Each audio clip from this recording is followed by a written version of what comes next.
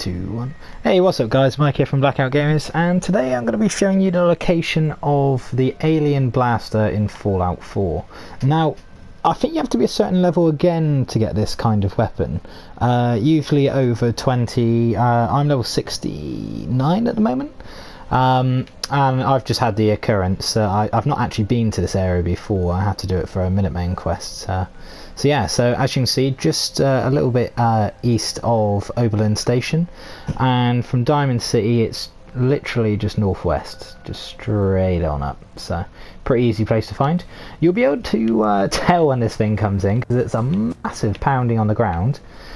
I didn't notice it coming in, but I did see the fire everywhere, and that was obviously a pretty sign, you know, that something had happened.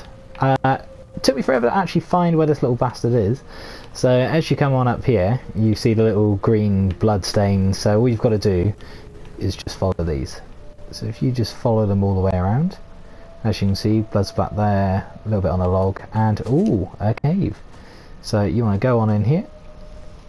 Now he's not tough at all, so don't worry about having a massive fight with him. I've had it in my other playthrough, I just forgot to record it, but as you can see over there, if you've played Mothership Zeta, I think it was, he's exactly the same. So literally just come on over, come on in here, just take his head off. Oh, boom. And there we go, he's just dropped the weapon, so you want to go up here.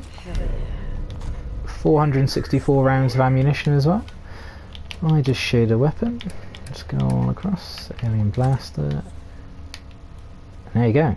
Now the Alien Blaster is fully upgradable, so in the old one, as soon as you ran out of the Alien Blaster weaponry, you couldn't use it again after.